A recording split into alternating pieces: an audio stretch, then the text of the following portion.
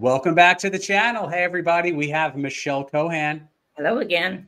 Hey, Robert Greenblatt here. Today, Michelle and I are going to share with you 7, 8-ish tips on how to get your house ready for photography. So, congratulations. You've made a decision. You are selling your house. And now we're scheduling the photographer to come out. So what does that mean? Remember, people are going to be scrolling just like this, right? They're going to be looking at hundreds, if not thousands of homes online.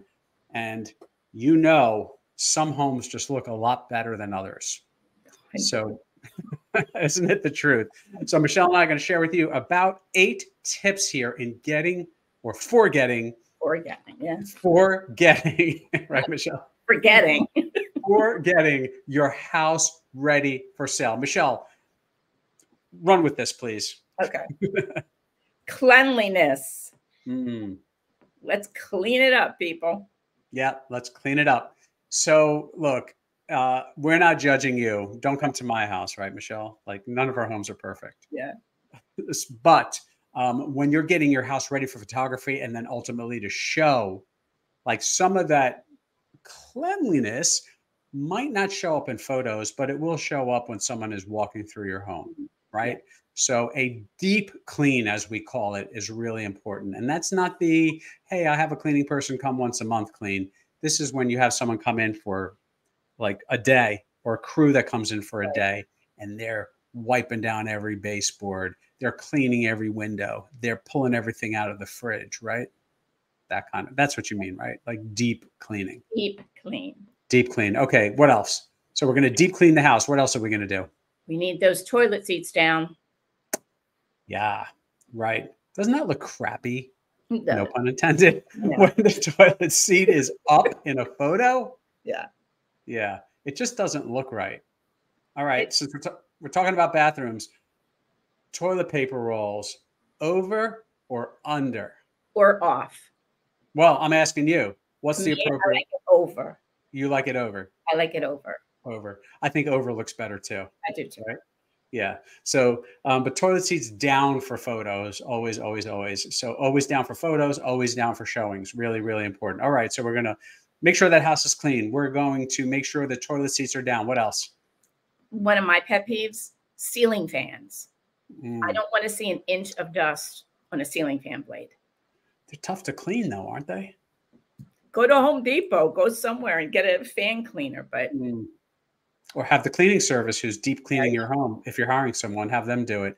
Yeah, you know, these ceiling fans, they do collect a lot of dust, and ceiling fans, people look at them, you know, they look at them. Even if you don't have the prettiest or fanciest ceiling fan, it's still important, you know, and they do collect dust. So making sure that ceiling fan's clean. So I'm going to jump in and give you one of my pet peeves too, kind of connected to the ceiling fans. Yeah.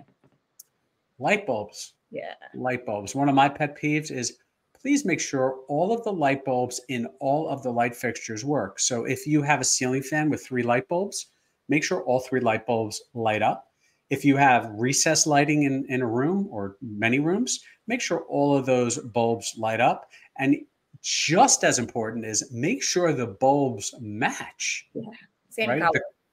Same color, same brightness, because it does make a difference. It comes through in the photos and it's clearly evident when you're walking through a house. So light bulbs, there's my contribution. What else do you have? How about curtains and blinds? They just kind of hang there. And what do? They just collect dust. Yeah, they do. Or they're hanging all lopsided, or one's half up, one's half down. Right. If they're nasty, get rid of them. Yeah.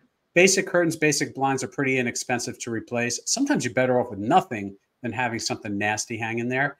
And the photographers we work with, they actually recommend that you open, I guess it would be open like this for curtains or open like this for some kind of blind. Right. Open it 2/3 to 3/4 of the way for a nice effect and the right amount of natural light. And I think that does look great in photographs and during showing. So you may like everything closed and you may like it dark and cool in your house, but for photography and for showings, open it up. Right. Natural light sells houses, right? What else? What else do we have on our list? To me, overall, you have to depersonalize certain things in your home.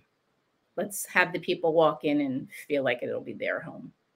Yeah, exactly. Some of us have done a wonderful job at personalizing our homes if we've been there for a long time. And that's awesome because that's exactly what you're supposed to do with a home is make it your own. However, when it does come time to sell a home, depersonalizing it a little bit helps. So if the hallway upstairs is just lined with your son as he has grown up and every year as he's played little league, you probably just want to pack that up, right? Yeah, that makes it hard for someone to imagine themselves there. So you're going to move anyway. So depersonalize it. Yeah, exactly. Thank you. Start packing. We'll bring you some boxes. Right. Really, really important. And you're going to move anyway, right? So you might as well just start packing sooner rather than later. And it helps move that process along. And then I think the final thing we want to share with everyone, Michelle, has to do with odors. Does your house stink? To put it nicely. Any of our houses, Right. not your house. Maybe it does, right? Everything's different. We have pets, we have cooking odors, we wear different perfumes and colognes. There's all kinds of things that can permeate our homes, right? Right. So, if you're not sure, ask a friend or family member who doesn't live with you. Hey, walk into my house. Does it have a funky smell? And sometimes if you walk outside your own house for a few minutes and come back in, you'll be like, something's yeah, right. You know how they always say like, oh, bake some fresh bread or fresh cookies before an open house or before a showing. There's some truth to that, right? Because fresh bread, fresh cookies smells great. Now, we're not suggesting that you have to start baking and every time someone's coming to see your house, but be aware of what smells or odors your house may have. And we were actually talking recently about, hey, those plugins, right? Those plugins that you put in, pros and cons. Yeah. It could be overwhelming. It could mask a smell. Correct. Right? Some people say, oh, what are they covering up?